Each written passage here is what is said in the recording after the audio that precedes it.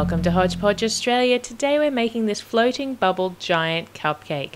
For this cake you're going to need a chocolate shell, which I have made with white chocolate that I've tinted blue. You can see the link on how to make a chocolate shell above in the corner. You need a giant cupcake that's been baked. You need white buttercream. You need some white buttercream and some blue buttercream in piping bags, and you need some gelatin bubbles. If you'd like to know how to make these gelatin bubbles, you can see that link popping up in the corner as well.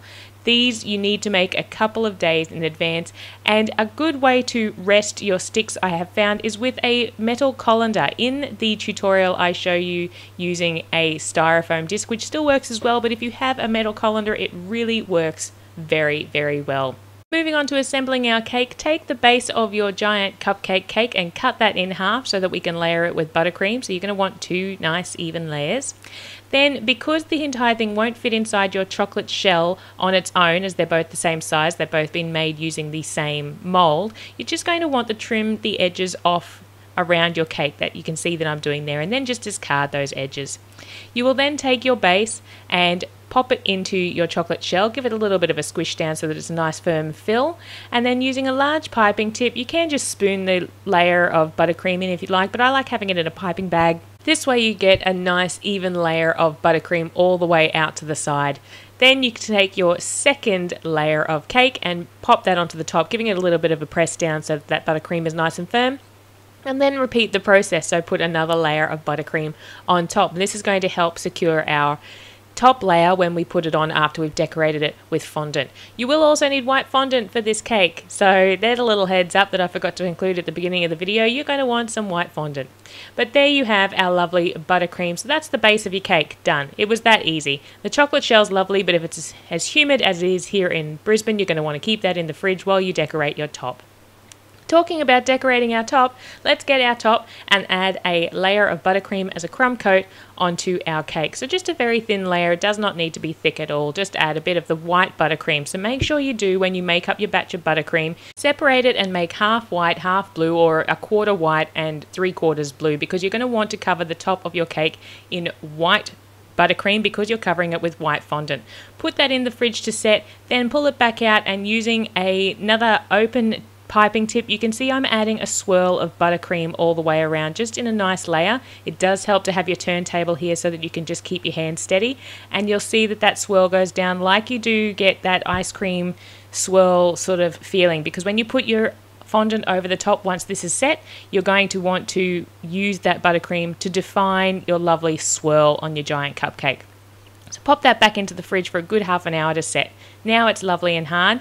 We've had time to roll out our white fondant to a nice big shape so that it goes all the way over the top of our cupcake. We don't need to worry about pulling it or stretching it. We're just going to lay it straight over the top. We're going to use our fingers simply to push that fondant down in between our rolls of buttercream, and this is going to give that effect of the lovely swirly icing top that you expect to get on a cupcake, except we've made it out of fondant, so we need to recreate it. Just doing that, you can see I'm using the outside of my hand, not generally my fingers. I just find that it smooths out a lot nicer. Then grab yourself a knife and trim off around the base. Now don't cut right at the base, make sure you leave a little bit so that you can tuck it in under the sides of your cake, and that's going to finish off those edges quite nicely. So you'll get a lovely smooth finish, and there you can see our swirl top. Now it's time to assemble our cake, so pull your base back out of the fridge, attach it to a cake board using a bit of buttercream or a chocolate, and then place it onto the top. So make sure you have a look at the base of your cake and decide which way you want the front to be, and also the top of your cake, and decide where you want the front to be, and put those two together. And also make sure that's facing where you want it to be on the cake board so that when you put it on the table you have that lovely presentation. And that is our giant cupcake put together. So that's our top and our bottom now attached, and you can see you do get that gap between the top and the bottom because of the buttercream, but that is very easy to fix, so do not panic. Just get yourself a rope of white fondant, and by doing that you're just rolling it out with your hands into a nice long rope and twist it around the end. Then using a knife, just give it a little bit of a trim and smooth that together like it was one whole piece on your cake to start with. And the last thing that you need to do is decorate it with our lovely gelatin bubbles. So there you can see The cake is complete. You have that lovely rope on the bottom, you have your lovely swirls on the top, and now we just get to do the fun part of decorating. So melt a little bit of chocolate in a Ziploc bag. Use white chocolate because it's going to blend in better. You don't want to use dark chocolate, it'll stand out like a sore thumb, or it'll stand out like dark chocolate. But grab a little bit of white chocolate, snip off the edge of your Ziploc bag, and just place a little bit onto the bubbles once you've realized where you want to put them.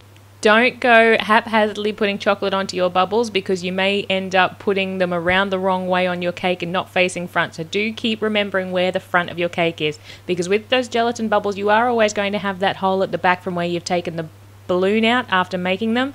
So you're going to want that sort of area to be facing towards the back of the cake, if not onto the cake.